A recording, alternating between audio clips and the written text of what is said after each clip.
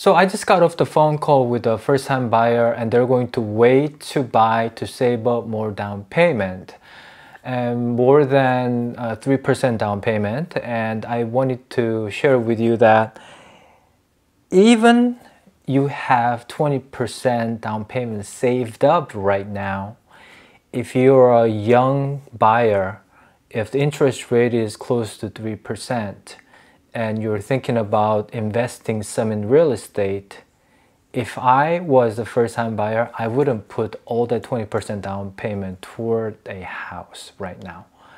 And I'm going to share with you why that is. Hey, my name is Shawn Yu, and I own a company called Shawn Realty in Portland, Oregon. If you like this kind of video, please hit the like button and subscribe so you can be notified. And this video can be pushed to more first-time buyers like you, maybe. So, the big question, PMI, right? Private mortgage insurance, PMI. The main question is to avoid $300 a month, $3,500, $3,600 a year. To save that, people are thinking, or our parents' generation have told our kids, our younger generation, to save up 20% at least, put down as much as you can to a house so you can do better financially. That thinking was right 30 years ago when the interest rate used to be really high, 8, 9, 10, 15, 16% interest rate. You want to pay down as much as possible as a down payment, so you pay less on interest. Now, when the interest rate is so low, like these days, 3%, putting down more on down payment doesn't make sense because it will force you to be more house poor, because more of your money, chunk of your money will go toward the house and sit in the house as equity, and you're not going to see that money until you either refi, cash out, refi, or sell that property. Now, personally, my opinion is that when you buy real estate, it's better to hold on to it, like multiple properties. That's how you build wealth. So just to talk about that again, when the interest rate is really high, like 10%, yeah, good idea to put down more, close to 20%, to do better in the long run. You don't pay as much interest over time. When the interest rate is so low, like these days, that thinking, that theory, put down more toward down payment to avoid PMI, that is not good. Because to save up $100,000 to buy a $500,000 home, that's typically like almost getting close to first-time buyers market in Portland Metro right now. 3% is $15,000. 20% is $100,000. To save up $100,000, let's say, I'm just wondering how fast just regular double income couple can take to save that up. Let's say each individual husband and wife making $100,000, and 10% saving can be kind of hard. Let's say hypothetically $20,000. You gotta save 5 years to save this. Now in the current market, if you start right now to save up that and wait 5 years, that $500,000 home will more likely become minimum 30% above. What's 30%? That's $150,000 more. So this $500,000 home becomes $650,000.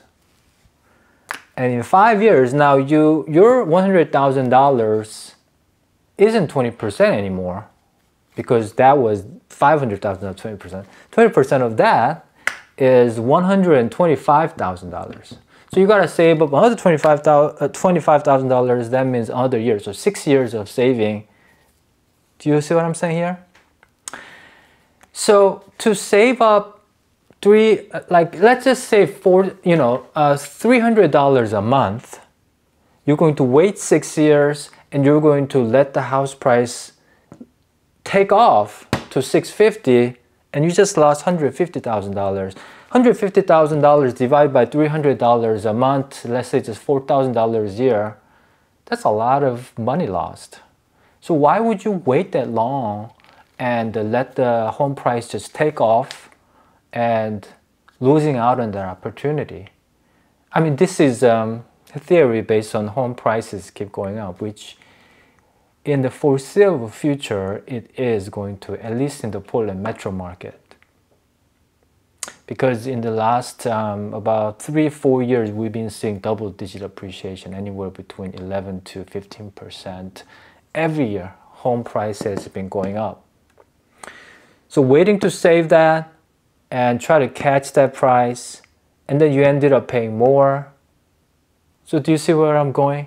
My advice to you is buy now as little as possible. $15,000 saving, you could probably do it within a year. And get into a real estate market, own something as soon as you can so you don't pay the rent.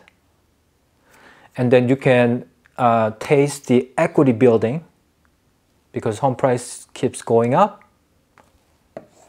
Take advantage of the lower home price. And at the same time, opportunity cost. What is opportunity cost? Instead of putting $85,000 extra toward this, let's hypothetically think that now we have already saved about 20%. Instead of putting all that toward the house that you're not going to see until you sell or refi, why not use $85,000 toward something else? Put that into a, like Warren Buffett says, just put it in the index fund and just forget about it. You could probably make 8% every year if you did that. So why would you not do that? Even though you don't know anything about stock market, just put it in index fund or something like that. Let the robo-advising computer index, whatever, and have them take care of it. You're going to gain 8% of that $85,000. That's way better than 3% of interest, mortgage interest. You're 5% making more money every year. And it compounds that too. So I hope this makes sense. This makes sense to you. It doesn't make sense to me anymore when people say, I want to put down 20%. When you want to put down 20%, either when the interest rate is super high or when the price isn't going up as fast as right now, or you're close to retirement age that you don't want to have a lot of mortgage payment, then I can understand.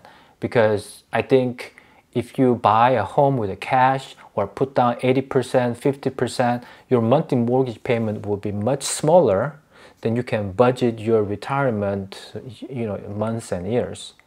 But if you're younger than, I say 50, even 55 years old or younger, I wouldn't buy a house with a big down payment like it used to when it made sense when the interest rate was high.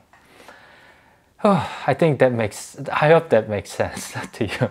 And I feel like I'm now repeating myself. So don't let any other real estate industry people, mortgage people, or your uncle telling you put down 20%, save up money to buy a house. Don't listen to them. Things have changed. Back then they didn't have, we didn't have even crypto market. Crypto market is probably a better place. Put like 1%, like put I don't know, $1,000 into a crypto market. Assume that you could lose the whole thing tomorrow, but the upside could be really good. I'm not a financial advisor, so don't listen to me about that. But my point is that you gotta leverage your capital to do the work, such as getting index fund 8% annual return and do 5% better than putting all that money into a house. So I'm going to quit now because otherwise I'll be repeating this 2 more times. So anyways, thanks so much for watching. My name is Shawn Yu. I do Portland real estate. If you have any questions, please let me know and hit that like button and subscribe. I'll see you next time. Bye.